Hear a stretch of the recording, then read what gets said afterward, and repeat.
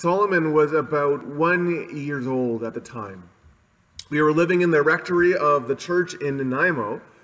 Alicia and I were sitting around one day having a discussion, and we were talking about our finances, about the ins and outs of our bills and the financial picture that we were working towards.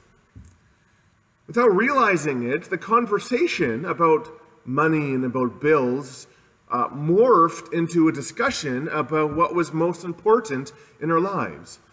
It became a discussion about what we wanted to provide for Solomon and what type of community we wanted to live within. That conversation about what was most important to us and where we felt God was leading us directly resulted in a move to Calgary 2 years later. It may be tempting to look at our reading from the gospel this morning and think that it's simply about the matter of paying bills, simply about finances. This is about the first century tax law. But just like in regular life, a topic of money can open doors to discussions about what is most important in our lives. And this is what we see in our gospel. This is what Jesus leads the congregation before him to. The question about how giving to Caesar, and whether that's important or not, is but an entrance into a deeper question about one's life with God. It leads into a question about how important we see God's place in our lives. So, relax, this is not a stewardship sermon, but you may find it as equally challenging. I invite you to pick up your Bibles and turn to Matthew chapter 22. It's roughly around page 25 in your pew Bibles. Now, often when you look at a Bible, they will have subject headings printed above certain passages.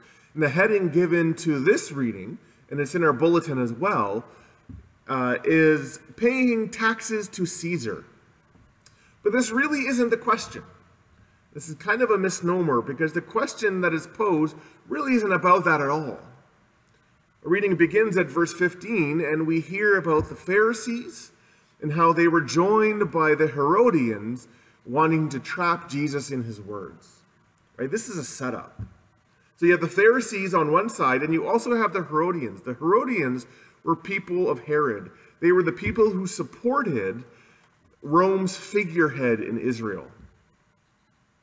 And together they pose this question: is it right to pay taxes to Caesar or not? Now again, just image this. They're posing a question about paying taxes to Caesar right in front of the people who support paying taxes to Caesar.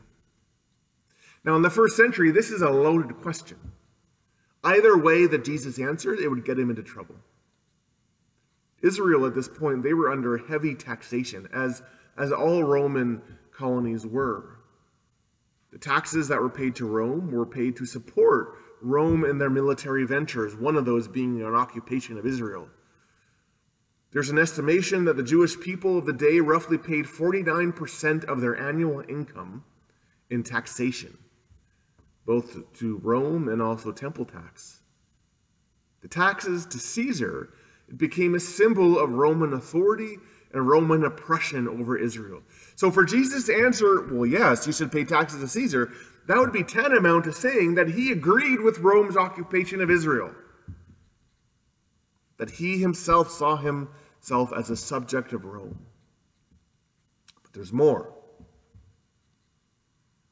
Later, Jesus has the people pull out a coin, and he asks whose inscription is on this. And they reply, Caesar. The actual inscription is Tiberius Caesar, son of the divine Augustus, great high priest.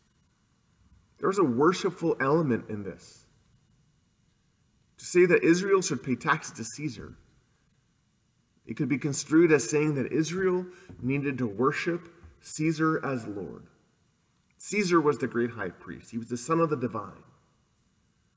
After all, the creed of the Romans was Caesar is Lord. So there was a sense of worship in this.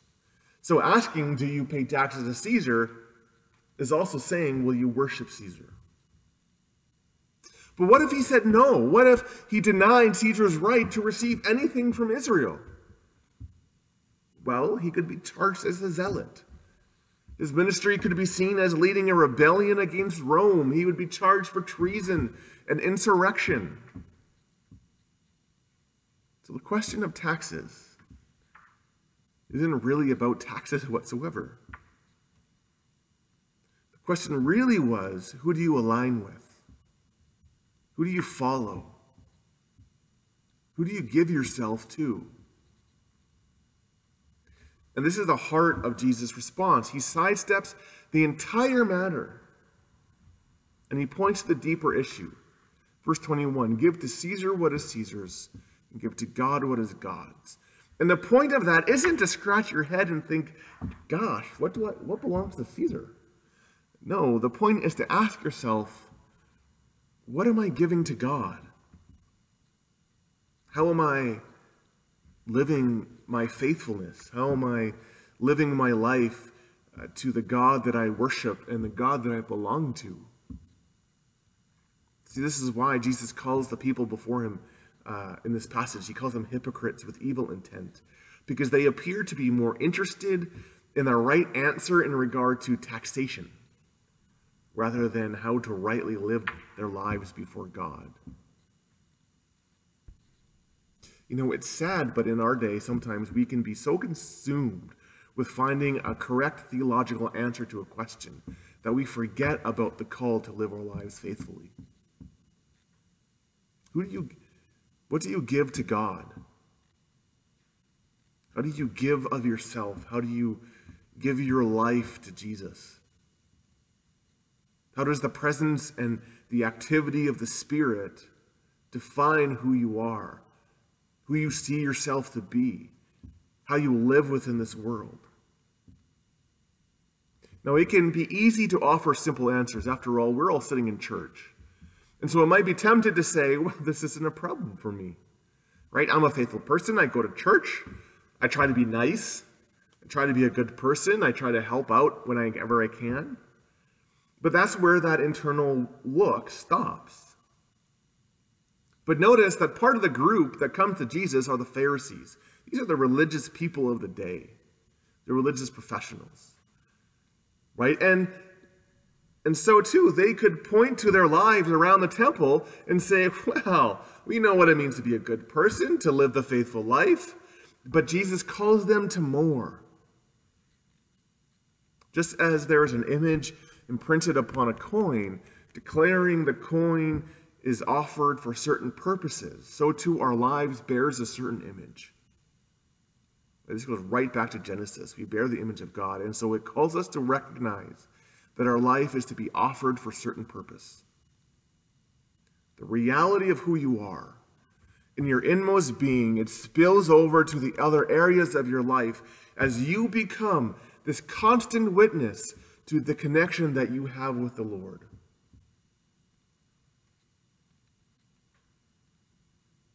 How do you give your life to God?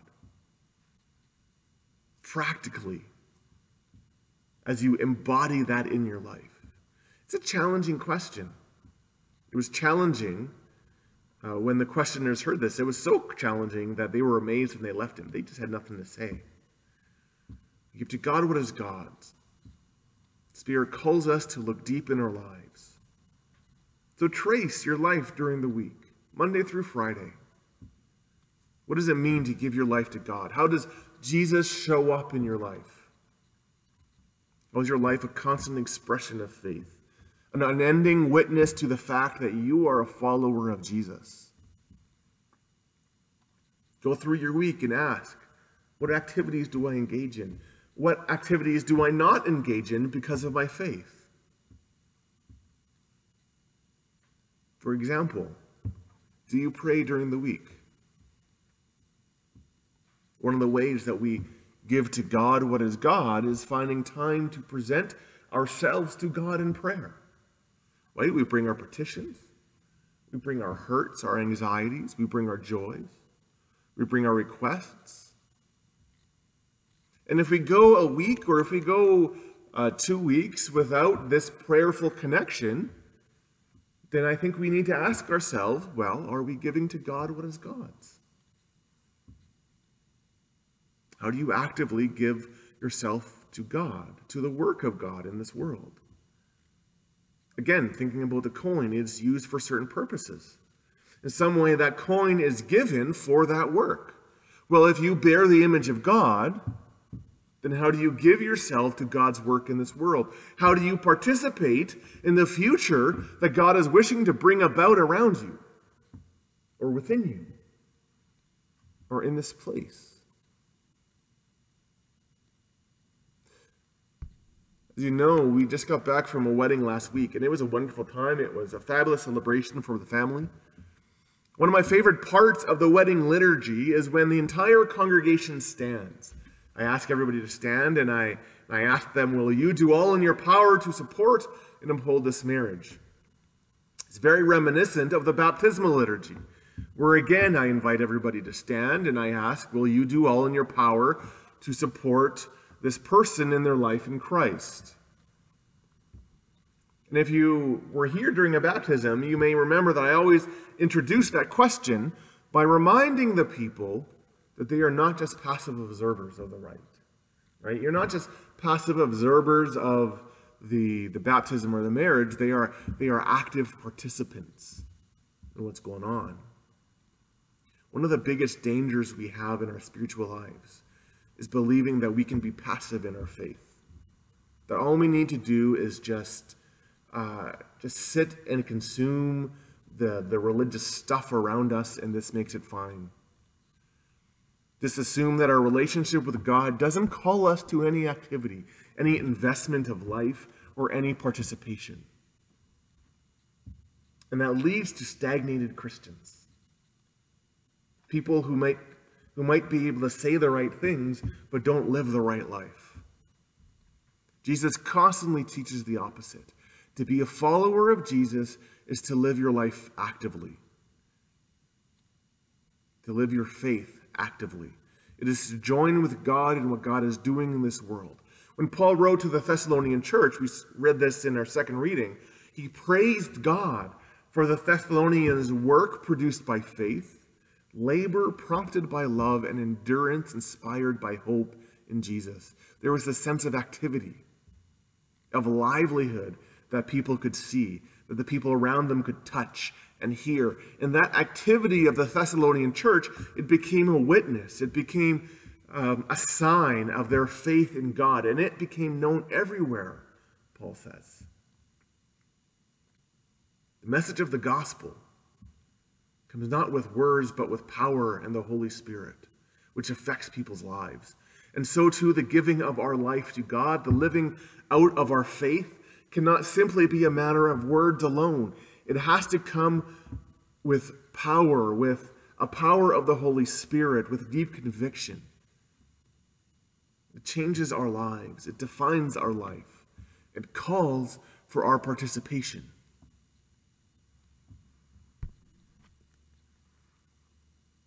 Where is Jesus calling you to give him what is his? To give to God what is God's? Where's the place that Jesus is pointing you towards? A role, a ministry, an action. Something that you are drawn to participate in. To be active around. It doesn't have to be a structure here at the church, but it could be. It doesn't have to be something new. Maybe Jesus is calling you just to continue in some activity that you are in. Maybe there is a new thing that God is calling you towards. Maybe it's something about your work week, a fellowship you can cultivate, a time of prayer that you can hold, a support that you can offer. What we participate in, and the life that we cultivate, inherently declares what we find important. It declares our allegiance. It declares who we follow. It declares what we give ourselves to. So let's heed the challenge and the call of our Lord and our Savior, and give to God that which is God's in our lives, and embody that offering as we faithfully live within this world. Amen.